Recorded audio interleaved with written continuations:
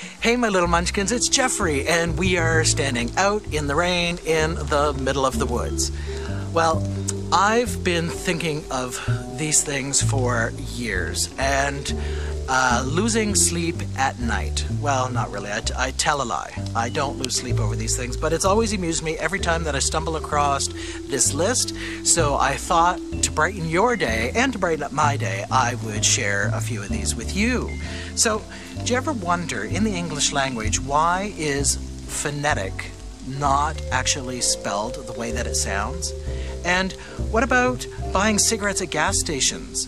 You can buy them, but it's prohibited to smoke them there. And when you go to a liquor store, you need to show your driver's license, and yet it is illegal to drink and drive. And at bars, why do they have parking lots?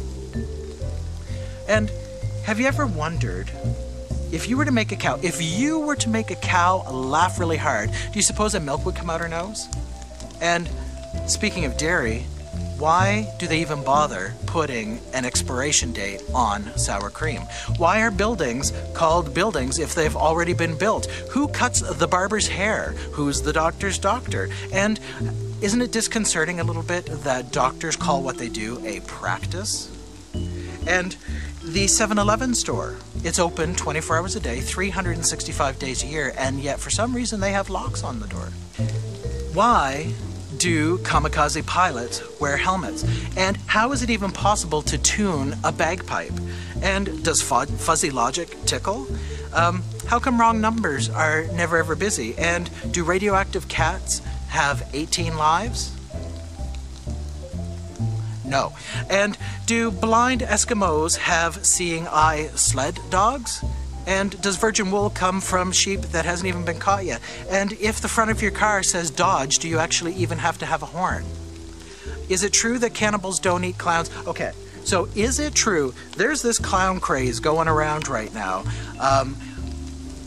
that this is really appropriate to. Is it true that cannibals don't eat clowns because they taste funny?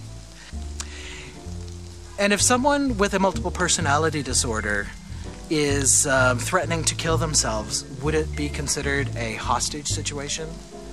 Do boxers' shorts box?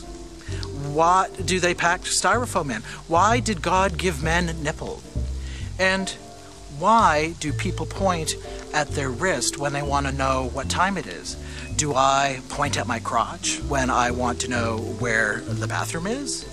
No, I don't think so. Anyways, I want to thank you for coming out to this video.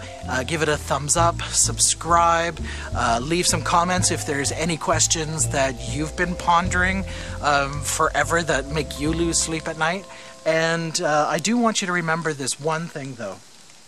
You, yes, I'm talking right to you right there. You are absolutely amazing. There is only one of you on this planet right now.